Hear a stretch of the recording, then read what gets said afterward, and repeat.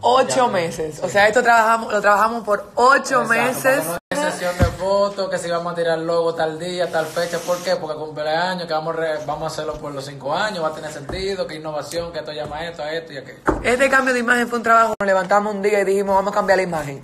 Sino que fue mucho debate, mucho vámonos por aquí, vámonos por allá. Porque muchas veces cuando una marca quiere cambiar, el público lo ve como que fue que se levantaron un día y ya, y todo como que cambió.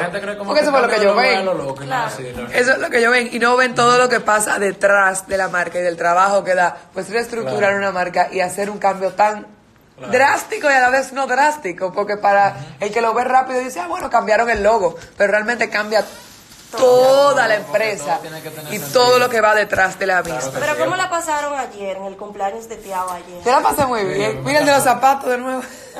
A mí me encantó, o sea... Pero, ¿viste lo que te dije? Que es un evento que se logra. Y es bueno que Tiao sigue vivo. Tiao sigue vivo, señores. Tiao sigue vivo. Tiao no se va a revoltear. Es imposible revoltear a Tiao realmente. Es imposible revoltear a Tiao. Tiao sigue vivo, Tiao va a seguir. Yo puse ayer un story. Tiao sigue vivito y coleando por ahí. O sea, no hemos matado a Tiao. Entonces, ¿qué viene por ahí en marzo? Ya me leí.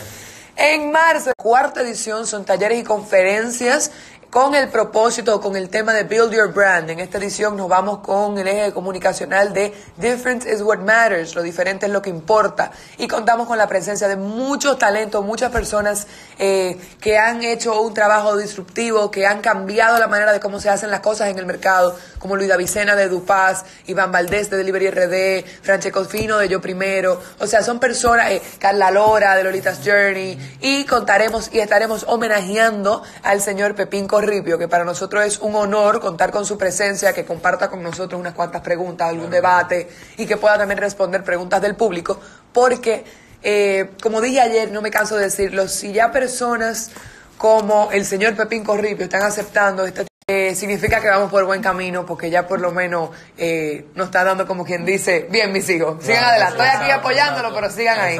O sea que eso nos llena de orgullo, nos llega de emoción.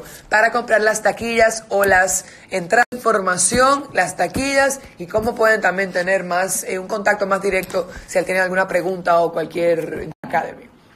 Ya saben, 28 de marzo, Revolteado Academy, y se tienen que quedar... Buscamos un bueno, pues yo yo le hice la storyboard de cómo quiero la animación. Sí, pero con Pamela vamos a hacer una cosa más chula para el live, tú vas a ver. Yo tengo una idea, pero ya hizo los segmentos. No, pero para el bumper del live, tú vas a ver. Pero ya le hace el bumper.